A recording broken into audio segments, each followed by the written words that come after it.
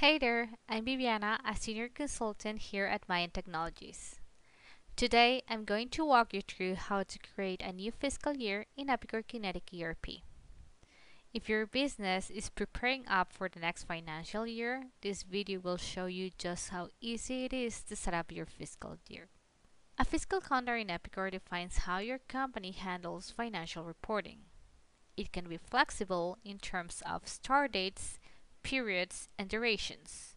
So whether your fiscal year runs from January to December or something unique like October to September, you can set it up to match your business needs.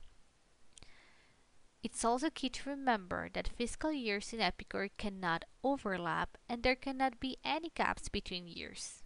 So now let's dive into how to set it up. To get started, head over to Financial Management, General Ledger, Setup, and Fiscal Calendar. If you're using Epicor Kinetic like me, you can also use the Smart Search feature to quickly find a menu.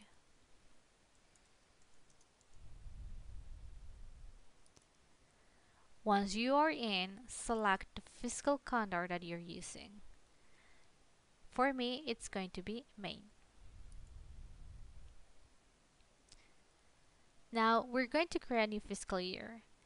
In order for you to see the current fiscal years into your fiscal calendar, you can open the panel below so you can see the list of fiscal years that currently make up your calendar. Over here, you can click the plus sign so you can create a new one, which will open a row below for you to enter the data.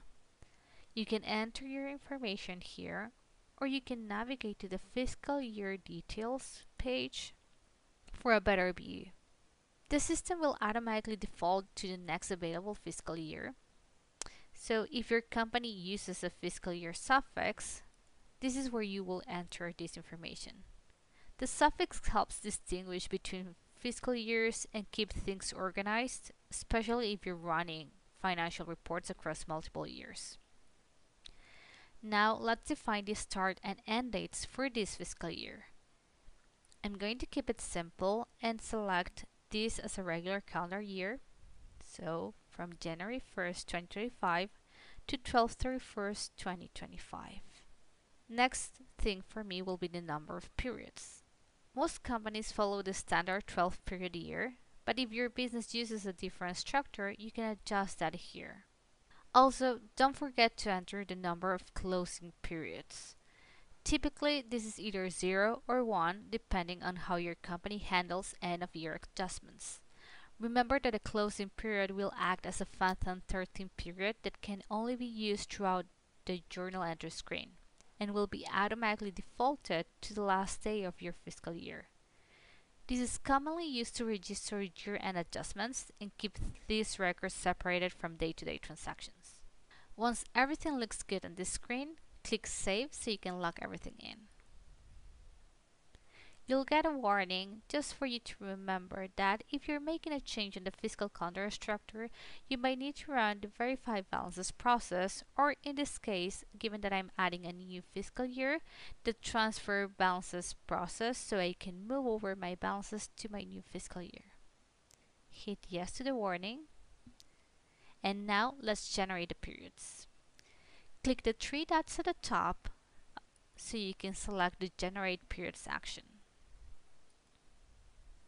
You'll see that it automatically defaults to the end date that you selected in your fiscal year, and it gives you some parameters for you to select the length of the periods. In this case, it defaults to 1 period duration for a month, so I'm going to leave the default, but you can also see the drop down to select days, weeks, and change the end date if needed. Once you confirm your selection, hit Generate. The system will give you a confirmation on how many fiscal periods were created, and you can take a look at these fiscal periods by opening the panel for fiscal period. You'll see that the system is automatically generating one fiscal period per month as indicated. If you want to manually enter the periods instead of generating them automatically, that's totally an option too. Just input the dates manually for each period. Click the plus sign and make sure that you select a correct end date. And that's it. You've successfully created a new fiscal year in Epicor. Pretty simple, right? Before you go, here are a couple of quick tips. Make sure to double check your start and end dates to avoid any gaps between fiscal years. Also, if you're dealing with a non-standard fiscal calendar, ensure that your number of periods reflects your unique reporting structure.